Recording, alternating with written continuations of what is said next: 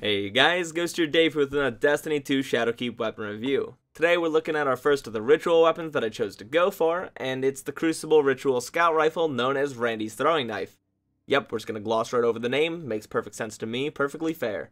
Randy's Throwing Knife is a rapid fire frame 260 RPM scout rifle, which are the fastest firing type of scout rifles. The only other one we've had since Forsaken is the Black Scorpion 4SR from the Gunsmith, which is one of the scout rifles I used on my journey for this thing.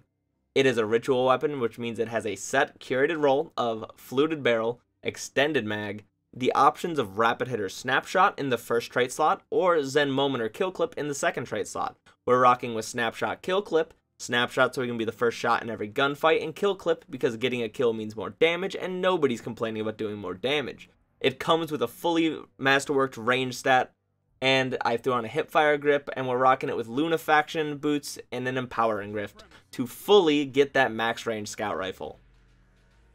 So in order to get Randy's Throwing Knife, you're going to need to head over to Lord Shaxx in the tower. Lord Shaxx has a quest for you called Reconnaissance by Fire that asks you to complete 3 tasks, and that's it, just the one quest step. The 3 tasks that it asks for you to do are 450 scout rifle final blows in the Crucible. However, multi-kills with scout rifles count for a greater progression. It asks for you to get 2100 points in comp, not hit fabled, you just need to total get 2100 points, which means technically you could win-loss non-stop, only gaining a total of like 100 points at the end, and still eventually get it, as long as overall you've technically acquired 2100 points. And the final thing, which is the hardest and most grindy part, asks for you to get 14,000 medals or kills in the Crucible. That sounds terrible, but I picked it up immediately on day 1 the second the DLC came out, grinded with my team to 5,500 over the course of like 7 hours across 2 days, and by that point I was already at 91% on it, so it goes pretty quickly as long as you're not trying to mindlessly grind it out. If you try and do all of that in one sitting, it's going to feel like a drag. However, if you just get it done as you play through Crucible, after you get your scout rifle kills, put back on your favorite loadout, and you just play Crucible casually, it'll get done pretty fast. Then once you complete those 3 things, you head back to Lord Shaxx, and as you saw in the beginning, he rewards you with Randy's Throwing Knife. So before we talk about this weapon's role, why I think they chose it, and if I think they did a good job on it, let's talk about this weapon's base stats. I know having the guaranteed ritual roll, the only roll that Randy's Throwing Knife can have, means technically its stats will always look the same no matter whose it is, but let's talk about the base stats of this weapon so we can figure out where it sits default compared to other rapid fires. We only have the one to compare it to, the Black Scorpion in the energy slot, so let's go ahead and do that. Randy's Throwing Knife has more range, less stability and handling, gently, and the exact same reload speed. I think that's a completely fair trade-off. Having more range means you're going to see less damage fall off, which, let's be honest, if you're using a scout rifle, the last thing you're trying to see is damage fall off.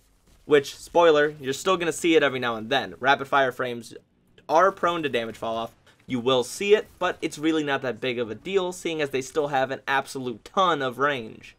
So we're just going to go down the line, starting with the slot that this weapon takes up, and that's going to be the kinetic slot. So, number 1, we have a ton of very strong energy weapons in this game already. In fact, a lot of people have talked about the fact that most of their favorite weapons are stuck in the energy slot, so making a kinetic weapon just makes sense. Making a kinetic weapon a scout rifle makes sense because we don't see them very often, they haven't seen a lot of love, so if they're going to make something special, why not show some love to scout rifles? As it's been mentioned multiple times already, we only have 1 rapid fire frame so far that's in the energy slot, so making a rapid fire frame in the kinetic slot, seriously, just makes way too much sense. So with the barrel and magazine options, it's very apparent that they went to round this weapon's stats out. Starting with just the barrel, being a fluted barrel giving a huge bump to handling and stability, it instantly puts it on par for stability and above the Black Scorpion in handling, so a very good pick there for what they're going for. With the magazine option, they didn't just want to increase the stat, they picked extended mag, and I'm assuming that's because this gun fires so fast. It really catches you off guard. 260 RPM compared to some of the automatic weapons in this game doesn't sound that fast, but trust me, you'll be out of bullets in this magazine even with the extended mag quite consistently, which is nice because that pairs with the fact that rapid fire frames intrinsically have a faster reload when the magazine is empty. Let's briefly mention the masterwork now before we get into the actual traits of this weapon and what they do for it. So the masterwork, as seen at the beginning of this video, it's range. It's always range. It's the only one that I would have picked. It makes sense. If in the actual gun's perks you're going to try and balance it out, then at the very least you give it a huge bump to range at the end with that masterwork, giving the gun less damage fall off and giving it a gentle bit more bullet magnetism to make the gun feel really good. The first trait slot here absolutely killed it. Both of them have a lot of reason to be ran.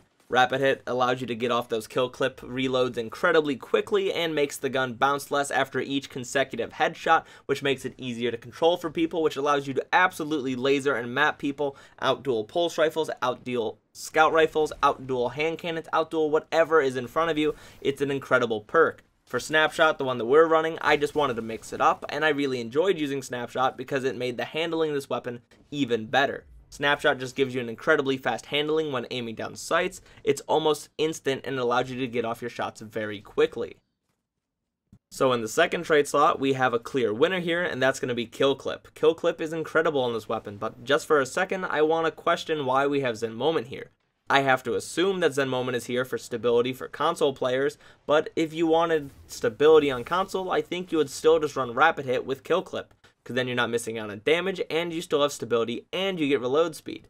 Maybe on console if you wanted to run Snapshot Zen Moment, but realistically, I don't think that's worth it. It kind of just feels like it was here just in case somebody wanted it, but realistically, you should be running Rapid Hit Kill Clip or Snapshot Kill Clip. So here in the Crucible, rapid fire scout rifles already have a 0.93 second optimal time to kill reached by 3 crit and 2 bodies, which is really forgiving, allowing for 2 bodies and a really fast time to kill seeing as it's under 1 second. Consider the fact that scout rifles already have so much range, meaning you're easily able to outduel hand cannons, auto rifles, some shorter range pulse rifles, or other scout rifles, and it's a really good time to kill. Consider the fact that with Kill Clip proc, it becomes a 0.69 second time to kill with 4 shots, I believe 3 crit 1 body, and it's really forgiving. In fact, I would say that's pretty competitive, considering the fact that Kill Clip is very good for chaining kills because you get a kill, you reload, you get a kill, you reload, and you can constantly do that, being a scout rifle, so you don't even have to get within their optimal time to kill ranges most of the time, depending on the type of weapon you're using, and that's pretty deadly. Here on PC running Snapshot, this gun still barely felt like it had any kick whatsoever. I barely ever noticed the dot actually moving when I was just holding down the trigger. While using this gun, it feels incredibly satisfying. Every single time it shoots, you can visually see the optics, which might I add, this scope is awesome. You can visually see it kick back, even if your dot is barely moving. It's a little bit trippy, but it adds a very satisfying feeling when using this weapon. Another thing about how good this gun feels is the fact that rapid fires are like the least scout rifles. If you want, yeah, you can sit at the back of the map and you can put in really good consistent damage for yourself or for your team and pick up kills, just like any other scout rifle. But what I personally love about rapid fire scout rifles is you can play aggressive with them. You can slide around corners and just put in pot shots, you can slide, you can dual guns in closer ranges, you can do whatever, you can play aggressive with it. That's what I really enjoy. You can play smart at the back of the map if people are pushing you, or you can be the one doing the pushing, and just because you're using a scout rifle, you're not immediately in a bad position. Having a very fair time to kill that we talked about with or without Kill Clip, putting in so many bullets with good per bullet damage that each have good flinch because of that, it just allows you to play in a different way compared to most scout rifles. Obviously, not all scout rifles make you play at the very back of the map. Most of them you can play closer, but I just feel like this weapon here has a much larger list of ranges covered than other scouts, even if it's missing that incredibly long range. But because of that, if you wanted to, you could pair it with a sniper. This is Bungie's first line of ritual weapons, so I can't fairly rate it compared to other ritual weapons, especially seeing as this is the only one that I currently have. However, if I'm just going to compare this gun to other weapons, this is a 9 out of 10. Bungie absolutely killed it. If the other ritual weapons or ritual weapons down the line continue to be as good as Randy's throwing knife, then I have to say I'm not that upset that they got rid of pinnacle weapons, because honestly, this scout rifle here is incredibly pinnacle. Anyhow, that's going to conclude my thoughts on Randy's throwing knife. If this video helped you or you just enjoyed the gameplay, feel free to like, comment, subscribe, share the video with your friends.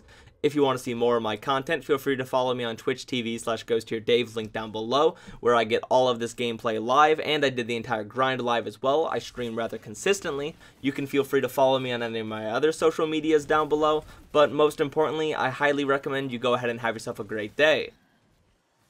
And you get up and you go get yourself Randy's throwing knife, because trust me, you won't regret it.